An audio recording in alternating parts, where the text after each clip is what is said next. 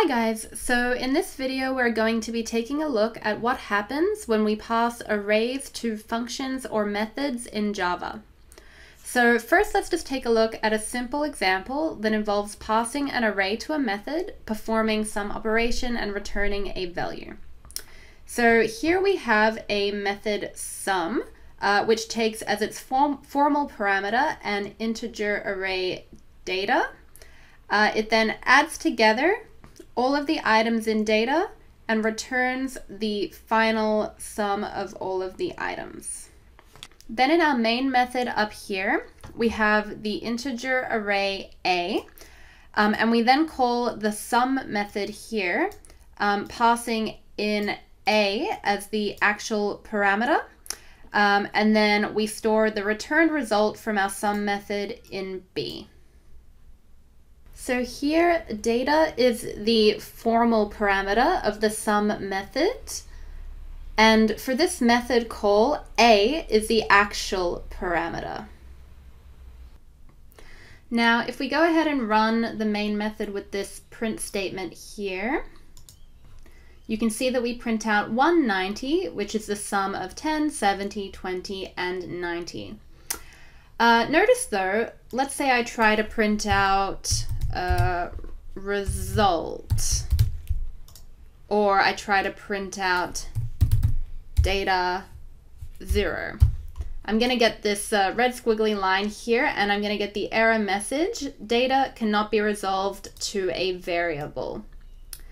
And the reason for this is that data and result only exist within the scope of this sum method. So we have our main method, and then within the scope of main, we have a, which references an array containing 4 values, like so, and we have b. So when this line of code is run, and the sum method is called from the main method, we have the sum method called with actual parameter a. And within the scope of this method call exists our formal parameter data, which refers to the same array as a. And we also have our variable result, whose value changes throughout the run of the for loop, like so, until the loop terminates and result's final value, 190, is returned to the main method and stored in variable b. So once we've exited our sum method, everything that is local to the method no longer exists. And therefore, data no longer refers to this array. So this relationship no longer exists. And that's why when we tried to print out data or result up in our main method here, we got that error message. Now, there are a couple of really important points to be aware of when passing arrays to methods. And the first one is this. When passing an array to a method, if you modify the contents of the formal parameter, the contents of the actual parameter are also modified. So let's take a look at what this means using this reset method over here in Eclipse. So what this method does is it takes the formal parameter integer array data, and it sets each item in data to 0. Now, just a reminder that at present, if we go back to our array A here, A references an array containing these 4 values here. So at the moment, A references an array 10, 70, 20, 90.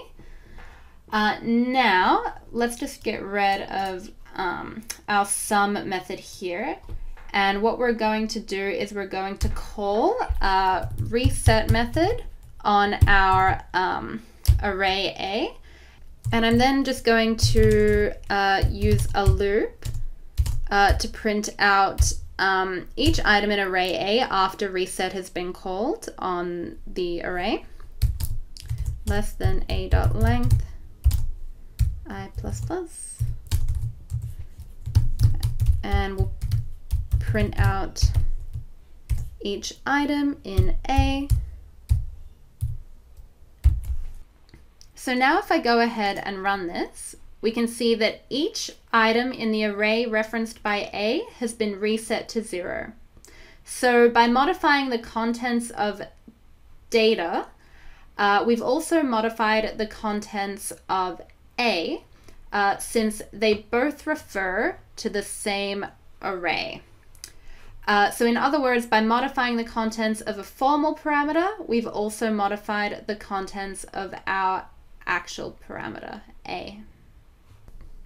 So now, the second important thing to note when dealing with passing arrays to a method is if you re-reference the formal parameter, the actual parameter is not re-referenced. So let's pop back over to Eclipse and we'll take a look at what this means using our final method, set_to_null. So we have the set_to_null method here. Again, it just takes one formal parameter, integer array data, and it simply sets data to null. So now let's go back up here to our main method, and we're going to create a new array, x, that contains 3 values, 10, 70, and 20. So this is what x looks like in arrow notation. It references an array containing these 3 values. So let's write a statement here to run the set_to_null method with x as the actual parameter. So at the start of the set_to_null method, when it runs with x as the actual parameter, data from set_to_null will refer to the same array as x. But let's now move this print statement down here and change it to print out the contents of x really quickly. So if we now print out the contents of x after running set_to_null with x as the actual parameter, let's go ahead and do that. And we can see here that the contents of x have remained unchanged. We've printed out 10, 70, 20. So what's happened here is that after the set_to_null method is called, data has been set to null, so data, the formal parameter here, or here. And so data here no longer refers to this array. So this relationship no longer exists. Data's been set to null, but x here remains unchanged. So that's just an example of how if we re-reference the formal parameter, data in this case, the actual parameter x is not re-referenced. Alright, so that is all for this video on passing arrays to functions or methods. I hope you found it helpful, and thank you for watching. Bye.